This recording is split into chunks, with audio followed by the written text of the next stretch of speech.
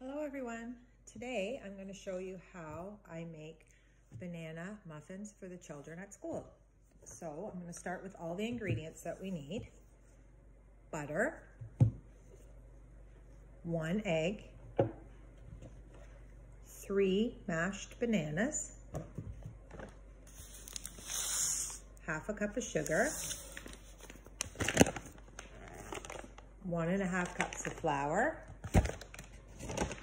and if you would like, you can add chocolate chips. You don't need to, but you can, or you can add some nuts if you like, whatever you prefer. Oh, and also we need 1 teaspoon of baking soda. So I'm gonna show you how I make them. And again, this is something that we do at school, and I usually let the kids help with the mixing of the ingredients.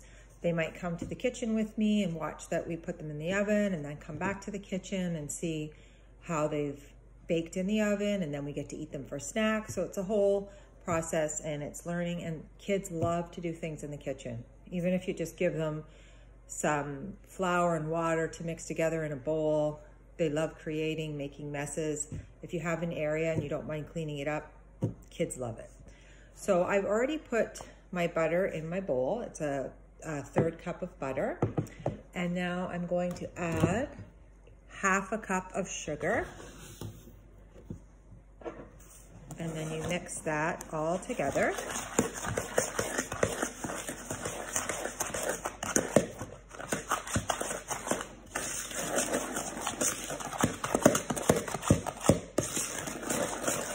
Just mix it until it's all mixed and the sugar is all mixed in with the butter. Then you add an egg, and you mix that all together.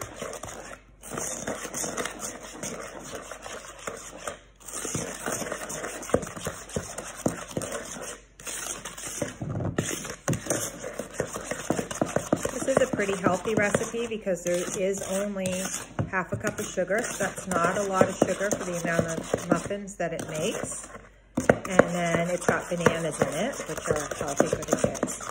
Chocolate chips, not so much, but it's also nice that they think they're getting a little treat. Next, you take 3 bananas and you mash them in a bowl. And I did that prior so we could save some time. So I'm gonna add the mashed bananas. Now, when you're making muffins, it should just be mixed. It doesn't need to be smooth. Like if you're making a cake, the batter needs to be really smooth, but with muffins, you should expect it to look lumpy. So they call this folding. So you fold the ingredients in just so that they're mixed together, but not really smooth. So next I'm gonna add the flour. So we need 1.5 cups of flour. 1, 2, 3. And at the same time, I'm gonna add the baking soda. So 1 teaspoon of baking soda. And then I'm just gonna do the same. I'm gonna fold that in, fold it together. I'm not gonna mix it with a mixer or make it really smooth. I'm gonna show you how it looks, that it looks quite lumpy.